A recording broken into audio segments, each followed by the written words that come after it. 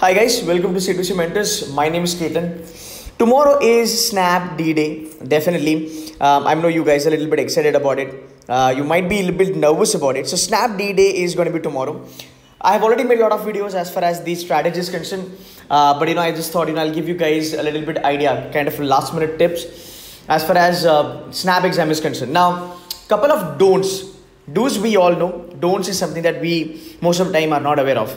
Now, number one, which is the most important thing that I want to tell you guys, is that cutoff. Okay, this is something you're not supposed to think about. Now, at least for the tomorrow, which is Snap D Day, you're not supposed to think about what is going to be the cutoff, what is going to be the cutoff for SIBM Pune, SIIB, SMHRD, all that stuff. Trust me, nobody knows the cutoff.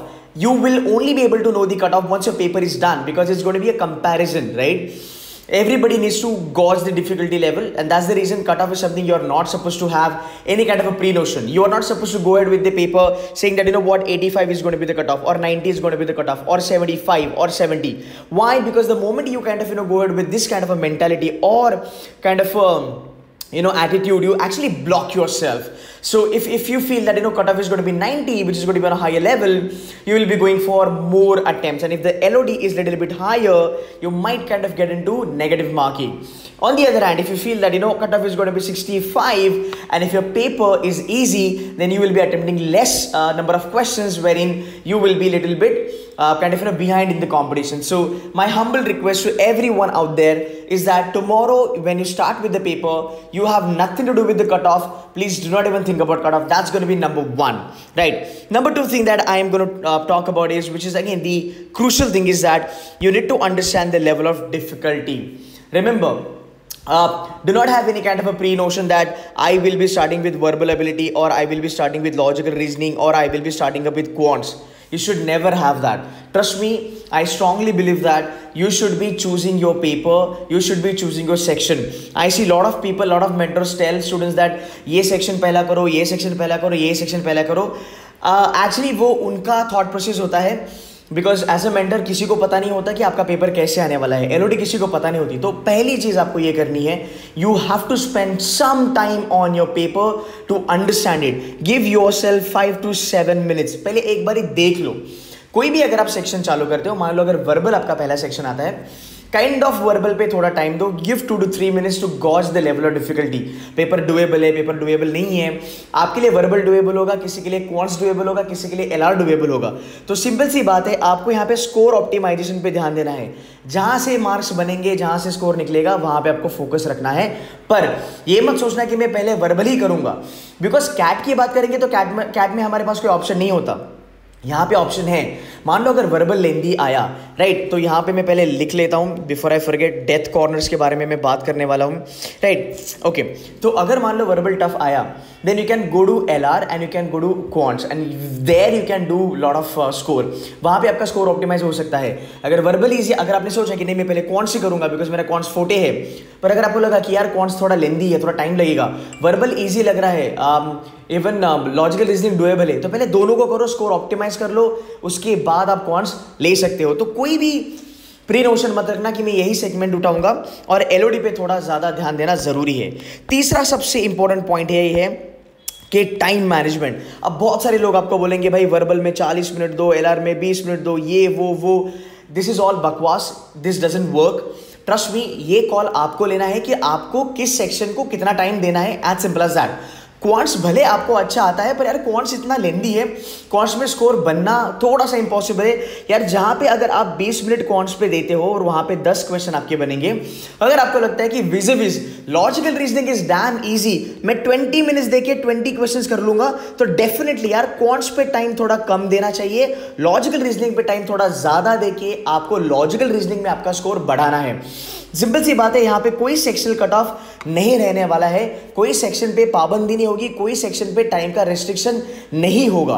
मैं देखता हूँ लोग कहते हैं कि इसको इतना time दो, उसको उतना टाइम दो, as if they know the level of difficulty, and that is the reason as a student अगर आप वो फॉलो करते हो, so you might be in a soup. You need to understand कि सिंपल सी बात है, मुझे लगता है कि वर्बल मेरे को ज्यादा नहीं आएगा, एंड वर्बल अगर बात कर भी ले वर्बल की, सिंपल सी बात है, आपका 50% पेपर आपको पहले ही पता चलता है कि आएगा कि नहीं आएगा, because that is going to be verbal ability. सी वो क्या इजी आवे टफ आवे डजंट रियली मैटर. आया तो आया, नहीं तो नहीं आया. Fair enough. ग्रामर थोड़ा टाइम कंज्यूमिंग होगा, पर आपको पता चलेगा कि ग्रामर में आपको सेंटेंस करेक्शन आता है, एरर डिटेक्शन आता है, तो यहाँ पे स्ट्रेट फॉरवर्ड है। आरसी में टाइम लिमिट का सवाल नहीं पैदा होता, बिकॉज आरसी में अगर आप चालू करते हो तो you might get driven with the RC, तो यहाँ पे थोड़ी तकलीफ होती है। बट अगेन 50% पेपर वर्बल में आपको पता चलेगा कि इस पे ज़्यादा टाइम जाएगा या नहीं जाएगा, तो इसीलिए कहीं पे भी टाइम मैनेजमेंट मत करो। मान लो एक सिनारियो लो, अगर आपको लगता है कि यार क्वांट्स मेरा डुएबल है, लॉजिकल रीजनिंग और वर्बल एबिलिटी मेरा डुएबल नहीं है, तो सिंपल सी बात है वहाँ पे 60 मिनट्स दो, बिकॉज वहाँ पे ज़्यादा टाइम देके भी मेरे क्वेश्चन बनने नहीं वाले हैं, सेक्शनल कट ऑफ है ही नहीं, मेरे ज़्यादा क्वेश्चंस बनेंगे क्वांट्स में, बिकॉज वो मुझे आता है अच्छे से। Definitely you can go for 35 या फिर 30 का अटेम्प्ट आउट ऑफ 40। सो बात यहाँ पे यही है कि टाइम वहां पे देना जहां पे आपको फायदा हो। कोई बोलेगा 40 मिनट्स दो ना वर्बल पे, पर यार आपका वर्बल 15 मिनट में हो गया, फिर बाकी के मिनट क्यों वेस्ट करना है वर्बल पे? इससे अच्छा कि इसको कहीं और जगह पे यूज करके मैं अपना स्कोर ऑप्टिमाइज कर लूं। फाइन, तो ये चीजें आपको देखनी है डी डे पे, और ट्रस्ट मी डी डे पे यही चीजें बहुत ज्यादा मैटर करती है। मैं ऑलवेज कहता हूं बच्चों को कि यार आपका EQ बहुत ज़्यादा मैटर करता है आपके IQ से। आपको लाइफ में कोई भी एग्जाम फोड़नी हो, जीमैट हो, स्नैप हो, कैट हो, जैट हो, कोई भी हो, आपका EQ डी डे पे बहुत ज़्यादा मैटर करता है। जो भी मैंने वीडियोस पहले बनाए हैं, अगर आपने नहीं देखे होंगे तो have a look at them. वहाँ पे पेपर अटेम्प्ट की स्ट्रैटेजी मैंने बोली है, मैं इस वीडियो में भी उसको कवर करूँगा।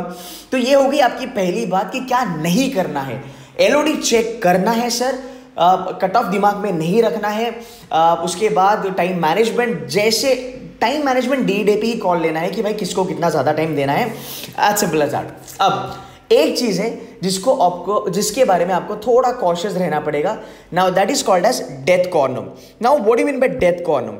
This is not an expected paper. मैं एक्सपेक्टेड पेपर वगैरह नहीं बता रहा हूँ आपको, मैं बस आपको एक आइडिया दे रहा हूँ कि डी डे पे क्या गलत हो सकता है। मेरे पास 3 से 4 एरियाज है मुझे लगता है जहाँ पे प्रॉब्लम आ सकते हैं। रही बात आपके पेपर की, लोग कहते हैं कि आपका पेपर टफ आएगा, मैं नहीं मानता आपका पेपर टफ आएगा। मेरा जो सवाल है, rather my opinion is going to be, paper आपका होगा लेंदी। सिंपल सी बात है। अब जब आपको लगता है भाई पेपर लेंदी है, तो डेफिनेटली आपका पेपर टफ बन जाता है, बिकॉज आपके पास 2 घंटे ही दिए गए हैं। फाइन, आपका पेपर लेंदी होगा। अब पेपर अगर लेंदी होता है या फिर अगर पेपर टफ होता है, तो कौन कौन से एरियाज में प्रॉब्लम होती है? सबसे पहली प्रॉब्लम होती है आपकी रीडिंग कॉम्प्रिहेंशन में। मुझे लगता है एक तो ये लोग क्या करेंगे, एक तो ये लोग 3 RC डालेंगे, right, that's number 1। C because vocab में और ग्रामर में लोग ज़्यादा खेल नहीं सकते। क्यों? बिकॉज वोकैब और ग्रामर एक ऐसे लेवल है, उसका टफनेस लेवल, मतलब सिंपल सी बात है, वोकैब आता है तो आता है, नहीं तो नहीं आता। अब ये रिच वर्सेस पुअर, ऐसे क्वेश्चन तो आपको नहीं देने वाले हैं, राइट। तो एक मीडियम लेवल बना के चलेंगे, पर यहाँ पे वो ज़्यादा खेलेंगे नहीं।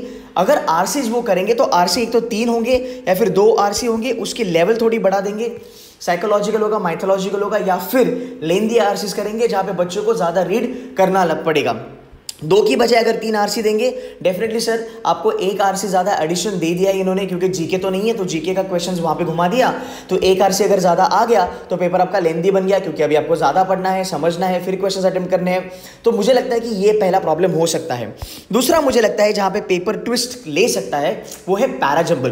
पैराजंबल के जो नंबर्स है वो शायद से इंक्रीज हो सकते हैं, या फिर अगर नंबर ऑफ क्वेश्चंस इंक्रीज नहीं हुए तो मुझे लगता है पैराजंबल्स थोड़े लेंदी आ सकते हैं। ये है मेरा वर्बल का टेक। अगर मैं चलो आपके लॉजिकल रीजनिंग पे, मुझे लगता है अगर इनको पेपर टफ करना है या फिर LOD बढ़ाना है, राइट, तो पजल्स के ऊपर इनका फोकस रहेगा। पजल्स, फिर उसके बाद आता है इनपुट आउटपुट। ये जो कुछ सेगमेंट है कोडिंग डिकोडिंग वाला, यहाँ पे ये लोग कुछ ऐसे क्वेश्चंस डालेंगे जो डिकोड करने में आपको टाइम लगेगा, तो पजल्स का नंबर बढ़ सकता है। लास्ट ईयर एक पजल था, इसके 8 क्वेश्चन थे, खतरनाक था, बहुत टफ था। उसको लेना ना लेना वो डिपेंड करता है आपकी प्रिपरेशन पे, but definitely at a first go on a prima facie ना लेना ही बेहतर होगा। तो ये लोग पजल्स बढ़ा सकते हैं, पजल का लेवल ऑफ डिफिकल्टी बढ़ा सकते हैं, पजल्स को कॉम्प्लिकेट कर सकते हैं, ज़्यादा पॉसिबिलिटीज डाल सकते हैं, जिसकी वजह से पेपर आपका थोड़ा टफ आपको लग सकता है, राइट। इनपुट आउटपुट भी थोड़ा भयंकर दे सकते हैं। मेरा तो पहले से मानना है इनपुट आउटपुट सर आपको लेना ही नहीं है। इनपुट आउटपुट आपको लास्ट के 10 मिनट में लेना है। क्यों? क्योंकि अगर इनपुट आउटपुट आया तो लास्ट के 5 मिनट में भी आएगा, और अगर वो नहीं आया तो उसके ऊपर आप 60 मिनट्स भी डालोगे तो भी वो नहीं आएगा। और इनपुट आउटपुट एक ऐसा है ना, it's kind of a net, एक बार उसमें फंस गए तो फंस ही गए, फिर बाहर निकलना मुश्किल है। तो मुझे लगता है कि LR पे ये लोग थोड़ा सा यहाँ पे लेवल ऑफ डिफिकल्टी बढ़ाएंगे, but may what come, it's assurance 50% paper doable होगा, 50% पेपर मैनेजेबल होगा हर टाइप के बच्चे के लिए। फाइन, इसके बाद अगर हम क्वांट्स की बारे में बात करेंगे तो क्वांट्स में क्या हो सकता है। क्वांट्स में 2-3 चीज़ें जो मैं एक्सपेक्ट करता हूँ, ये वर्स्ट सिनारियो की मैं बात कर रहा हूँ। मैं ये नहीं बोल रहा हूँ पेपर ऐसा आएगा, ये चीज़ें मैं बता रहा हूँ कि ये पॉसिबिलिटी हो सकती है कि पेपर इसकी वजह से लेंदी या टफ हो जाए। इट इज़ योर रिस्पॉन्सिबिलिटी कि आप डी पे ये चीज़ें चेक करो। इसलिए मैंने बोला 5 से 7 मिनट तो सर आपको देने ही देने हैं टू गॉज और to check the level of difficulty. Now quants में क्या हो सकता है, मान लो आपके मॉडर्न मैथ्स के क्वेश्चंस बढ़ गए, फाइन, मान लो आपके ज्योमेट्री के थोड़े क्वेश्चंस बढ़ गए, अरिथमेटिक के क्वेश्चंस बढ़ गए, अच्छी बात है अरिथमेटिक बढ़ता है तो, पर कैलकुलेशंस वाले क्वेश्चन ज़्यादा बढ़ गए, कैलकुलेशन इंटेंसिव क्वेश्चंस इन लोगों ने ज़्यादा कर दिए। डीआई में इन्होंने क्या करा, डीआई में इन्होंने पाई चार्ट बार ग्राफ दिया, कॉम्प्लिकेटेड कैलकुलेशन दिए, आपके कैलकुलेशंस आ रहे डेसिमल में आ रहे, ऑप्शंस क्लोज डाले हैं इन लोगों ने। सी गाइस, ये जो चीज़ें होती है ना, पेपर इसकी वजह से टफ बनता है। अगर आप प्रैक्टिस करी है आप लोगों ने तो आपको ये इजी भी लगता है, बट पेपर टफ क्यों बनता है या फिर पेपर गुगली कब बनता है, अगर ये किसी कैंडिडेट को पता है then he can deal with the paper very very well. Simple सी बात है। इसका मतलब क्या, अगर ये सीन आपको दिखा पेपर में, इसका मतलब कि सर एलओडी थोड़ा बड़ा है, अटेम्प्ट कम करो, एक्यूरेसी पे फोकस करो, आपका कट ऑफ कम होने वाला है। But you know what I tell you, मैं कल मेरे बच्चों से ये बात कर रहा था ऑनलाइन लेक्चर में, यार कट ऑफ जो बात करते हैं ना, हम कितना भी बोले कट ऑफ घटेगा बढ़ेगा घटेगा बढ़ेगा, बट फॉर द फैक्ट आजकल का कंपटीशन ऐसा है कि पेपर टफ आए या फिर पेपर इजी आए, कट ऑफ उतना ही होता है। मेरे ख्याल से कट ऑफ कम गिरते हुए हमने बहुत देखा है, बट कट ऑफ बढ़ते हुए हमने ज़्यादा देखा है, because now people are kind of ripping those marks. तो मेरे ख्याल से कट ऑफ की आप चिंता मत करो, आप बस फोकस रखो अटेम्प्ट पे और अपनी एक्यूरेसी पे। तो मुझे लगता है कि ये जो 3-4 चीज़ें मैंने बताई, यहाँ पे थोड़ी प्रॉब्लम हो सकती है, यहाँ पे आपका पेपर का थोड़ा एक ट्विस्ट आ सकता है। बट अगेन रूल क्या है हमारा, लो हैंगिंग फ्रूट्स, राइट। हमें लो हैंगिंग फ्रूट्स पकड़ने हैं, सिटर क्वेश्चन पकड़ने हैं, जो डुएबल है वो करने हैं। पहले आपके 1 आवर 15 मिनट्स, 1 आवर 15 मिनट्स आपको रहना है ग्रीडी, थोड़ा ग्रीडी आपको रहना है। ग्रीडी का मतलब है जहाँ से मार्क्स मिले बटोर लो, जहाँ से क्वेश्चन सॉल्व हो रहे कर लो। ये मत सोचो कि ये मेरा सेक्शन फेवरेट नहीं है, ये मेरा सेक्शन फेवरेट नहीं है, ये मेरा फेवरेट है, बिल्कुल नहीं। जहाँ मार्क बनते हैं सर वहाँ से मार्क्स उठाओ और अपना स्कोर इंक्रीज करने की कोशिश करो, अपना स्कोर ऑप्टिमाइज करने की कोशिश करो।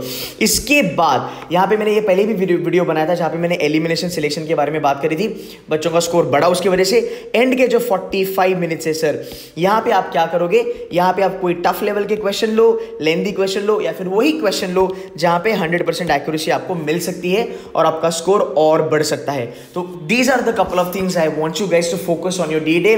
Trust me, snap will be doable, it will be easy to moderate, ज़्यादा टफ नहीं आएगा, मैनेजेबल होगा। The only problem that we have, हमारे पास टाइम क्रंच है, हमारे पास खाली 120 मिनट्स है, 110 क्वेश्चन हमें करने हैं। थोड़ा संभाल के करना, जो भी मैंने बोला है, जो भी ये सब चीज़ें अगर आप करते हो यूटिलाइज, अगर आप इसको दिल से फॉलो करते हो on D day, trust me you will come out of that exam room smiling, you will have the last laugh, that's for sure. So try to utilise it very well. And normal जो D day पे चीज़ें होती है, you know carrying your admit card, blah blah blah all that stuff, वो सब ठीक ठाक से करना, थोड़ा पहले चले जाना अपने सेंटर पे। And I think that's it. So stay motivated, you know stay happy for your paper, and आज ज़्यादा पढ़ना मत, you can watch couple of motivational movies and all that, relax yourself so that tomorrow you can go for a kill. So guys, that's it from my side. Thank you so much for watching this video.